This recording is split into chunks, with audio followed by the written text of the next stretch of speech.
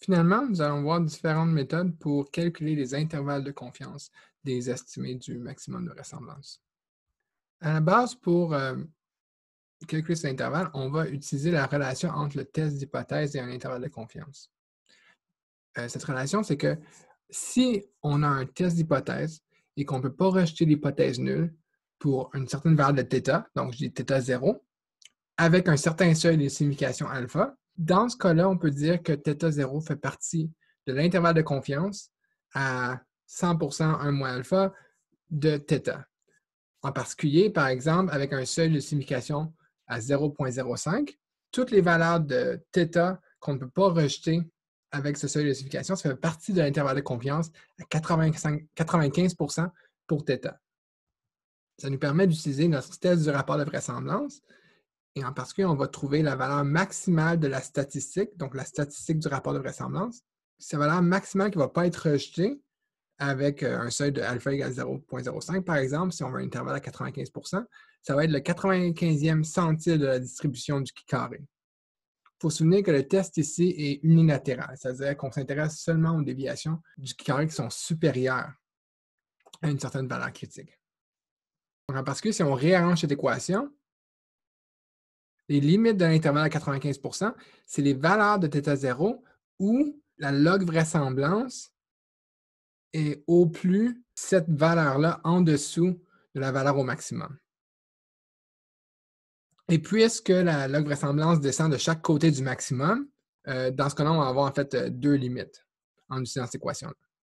Je vais donner un exemple avec le modèle qu'on a déjà vu, ce qui était la germination des semences. Donc, on avait un modèle binomial où on avait testé 20 semences, il y en avait 6 qui avaient germé. Donc, notre estimé selon le maximum de vraisemblance du taux de germination, c'était 0,3. Maintenant, si on veut calculer une limite pour l'intervalle à 95%, qu'est-ce qu'on fait? C'est ici, qu'est-ce que j'ai calculé dans R? Ça, c'est la log vraisemblance au maximum parce que P égale 0,3. Et je soustrais donc le 95e centile de la distribution du carré avec 1 degré de liberté, je divise par 2. Et vu que je travaille avec ici la vraisemblance et non le log, je reprends l'exponentielle. Donc, ça donne une valeur, dans le fond, critique pour notre test au niveau de la vraisemblance de 0,028. On voit ici cette valeur-là, c'est 0,028 est représentée ici par la ligne pointillée. Et lorsque cette valeur intersecte avec notre courbe de la vraisemblance, on obtient les bornes de notre intervalle. Dans ce cas-ci, il faut utiliser une méthode numérique pour approximer le point où cette courbe rejoint exactement le seuil de vraisemblance qui nous intéresse. Aussi, je vais montrer que si on avait le même estimé, mais on avait plus de données, donc le même taux, donc par exemple, au lieu d'avoir 6 sur 20 semences qui avaient germé, il y en avait 15 sur 50, ce qui produit aussi un taux de 0,3. Mais dans ce cas-ci, avec plus de données, vous voyez que la fonction de vraisemblance est plus étroite, donc aussi l'intervalle de confiance est plus étroit, ce qui est logique qu'on a une meilleure estimée avec plus de données. Si vous regardez la valeur de la vraisemblance comme telle, en fait, comme je l'avais dit plus tôt dans le cours, elle diminue lorsqu'on a plus de données, mais on ne peut pas la comparer en différentes données. Ce qui nous intéresse, en fait, c'est comparer la vraisemblance pour différents paramètres pour les mêmes données. Donc maintenant, ça, c'était pour un paramètre. Qu'est-ce qui arrive si on a un modèle avec plusieurs paramètres? Bien, en fait, on voudrait faire le test du rapport de vraisemblance pour un paramètre donné. Donc, calculer cette statistique, qui est la log vraisemblance à une valeur fixe θ0 comparée à la log vraisemblance au maximum. Par contre, la question ici, vu qu'on a plusieurs paramètres, qu'est-ce qu'on fait avec les autres paramètres? Quelle valeur on choisit pour calculer la vraisemblance lorsqu'on fixe θ à une valeur différente de son maximum? On pourrait croire qu'il suffit de fixer les autres paramètres à leur valeur estimée au maximum de vraisemblance, mais on ne peut pas faire ça, ou ce n'est pas juste de faire ça si les estimés sont corrélés. Parce que la valeur optimale d'un paramètre dépend de la valeur des autres. Pour donner un exemple, même avec un modèle assez simple, donc une régression linéaire, ici, j'ai des points et j'ai la droite qui est complète. Ici, c'est le meilleur estimé de la pente et de l'ordonnée à l'origine pour la régression linéaire de x et de y. Si, par exemple, je fixe l'ordonnée à l'origine à 0, et ça, c'est la droite ici en tiret, si je fixe l'ordonnée à l'origine à 0, bien, le meilleur estimé de la pente doit changer. Et c'est ça qu'on remarque. Ici, la pente est différente. Donc, même pour ce modèle, on a déjà une corrélation entre les estimés. Dans ce cas-là, pour construire la courbe de la vraisemblance pour un paramètre, pour utiliser le test du rapport de vraisemblance pour calculer l'intervalle de confiance, qu'est-ce qu'on fait? C'est qu'on va fixer le paramètre à différentes valeurs, mais pour chaque valeur, on va réestimer le maximum de vraisemblance pour les autres paramètres. Donc, la vraisemblance pour θ0, c'est la vraisemblance obtenue si θ est fixe à θ0, mais tous les autres paramètres sont optimisés pour maximiser cette vraisemblance. Et la fonction qui résulte, donc vue comme une fonction de θ, c'est la vraisemblance profilée, qu'on appelle profile likelihood. Donc, c'est vraiment la vraisemblance en variant un paramètre et pour chaque valeur en optimisant les autres. Heureusement, il y a des fonctions pour faire ça automatiquement. Et dans le package BBMLE, c'est la fonction profile qu'on applique au résultat de notre estimé du maximum de vraisemblance. Ici, je montre le résultat. Donc, vous vous souvenez qu'on avait fait un modèle binomial négatif pour le nombre d'espèces sur différentes îles de l'archipel des Galapagos. Et dans ce modèle-là, on avait des paramètres comme une ordonnée à l'origine, l'effet de la superficie et de la distance vers l'île la plus près.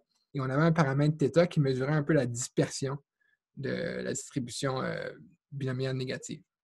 Et pour chacun des paramètres, ici, la fonction nous montre, quand on fait plot, ça nous montre le profil.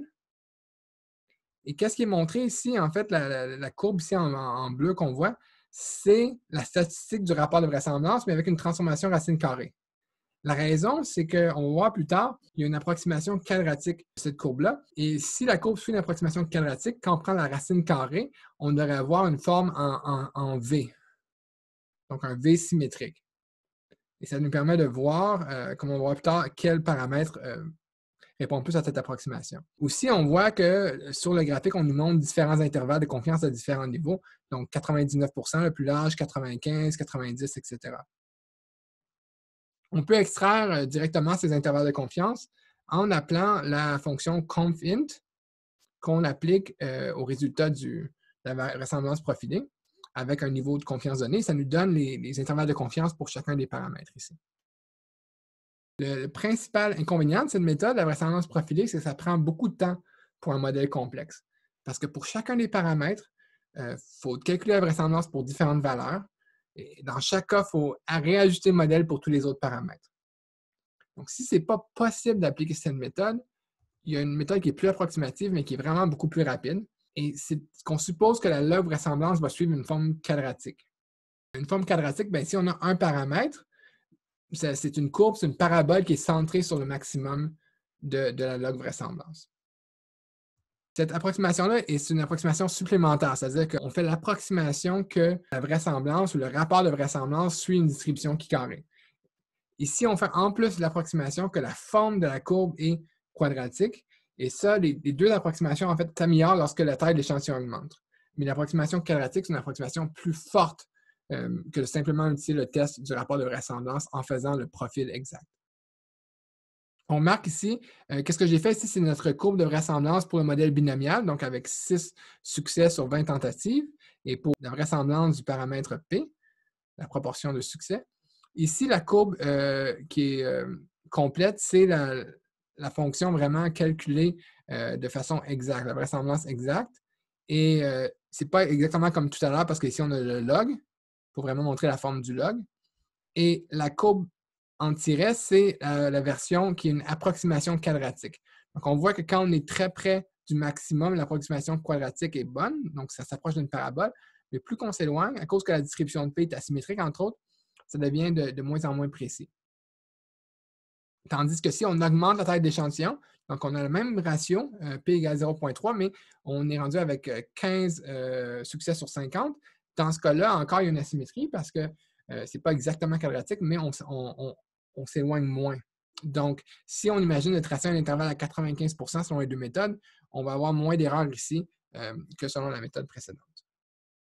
Donc, si on veut représenter ça mathématiquement, c'est selon l'approximation quadratique, la différence entre la vraisemblance pour une valeur donnée de θ fixe et la vraisemblance au maximum, ici on multiplie par -2 pour avoir la statistique usuelle du test, c'est une fonction quadratique, donc c'est une parabole autour du maximum avec une certaine courbure ici A.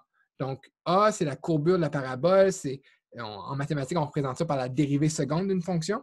Plus cette courbure-là est prononcée, plus l'estimé de θ est précis. On se souvient, si la fonction est plus étroite, donc dans ce cas-là, les intervalles de confiance à un certain niveau vont être plus étroits aussi, donc plus précis. En particulier, si l'approximation quadratique est bonne, on peut aller plus loin et dire que ici, on calcule la dérivée seconde de l'opposé de la log vraisemblance, donc la courbure de la fonction. Cette courbe-là est exactement égale à l'inverse de la variance de l'estimé. En fait, ici, sigma, c'est l'erreur type de l'estimé, et on peut obtenir donc la variance de l'estimé qui est inversement proportionnelle à la courbure. Si on a plusieurs paramètres, c'est plus complexe d'un point de vue mathématique parce que la courbure, c'est en n dimensions. Et si on regarde cette courbure dans différentes dimensions, c'est représenté par une matrice. Une matrice qui contient les dérivées partielles secondes selon tous les paires de paramètres possibles. Et cette matrice-là, si on calcule les dérivées partielles secondes de l'opposé de la log vraisemblance, on l'appelle la matrice d'information de Fisher. Et en inversant cette matrice, qui est un processus quand même complexe, on obtient les variances et les covariances des estimés. Donc, à partir de ça, on connaît la précision de chaque estimé, leur corrélation, et ça suffit, en supposant une approximation quadratique, ça suffit pour calculer les intervalles de confiance à n'importe quel niveau qu'on souhaite. Dans le package qu'on a utilisé jusqu'à maintenant, on peut utiliser la méthode quad pour quadratique dans la fonction confint pour obtenir des estimés. Et si vous allez comparer ces estimés-là à ceux qu'on a obtenus plus tôt, qu'est-ce qu'on va remarquer? C'est que pour les paramètres bêta, les coefficients de la régression, on s'en approche vraiment des estimés obtenus par la vraisemblance profilée. Mais pour θ, pour le paramètre de dispersion, en fait, l'estimé est beaucoup moins bon. Puis on avait vu quand on avait regardé la forme du profil que θ était moins symétrique, moins en forme de V symétrique. Donc, on savait que l'approximation quadratique était moins bonne pour ce paramètre. Donc, en résumé, dans cette semaine, on a vu que pour un modèle statistique, la vraisemblance, c'est une fonction qui, pour chaque valeur des paramètres, va associer cette valeur des paramètres à la probabilité des données observées si ces paramètres étaient effectivement les vrais paramètres du modèle. Et selon le principe du maximum de vraisemblance, le meilleur estimé des paramètres, c'est celui qui va maximiser cette fonction de vraisemblance. Pour appliquer cette méthode dans R, il faut créer une fonction qui calcule la log vraisemblance en fonction des paramètres. Puis en plus, on fait appel à un algorithme d'optimisation pour trouver le maximum. On a vu le test du rapport de vraisemblance qui a plusieurs utilités, entre autres de tester une hypothèse sur la valeur d'un paramètre qu'on estime au moyen du maximum de vraisemblance, d'obtenir un intervalle de confiance pour ce paramètre, ou aussi de comparer deux modèles qui sont nichés, c'est-à-dire que les paramètres d'un sont un sous-ensemble des paramètres de l'autre. Finalement, on a vu que si on a plusieurs paramètres dans un modèle, pour calculer l'insertion d'un estimé, donc son erreur type, son intervalle de confiance, on peut soit aller calculer la vraisemblance profilée pour ce paramètre ou avoir recours à l'approximation quadratique qui est moins précise mais beaucoup plus rapide dans un cas de modèle complexe.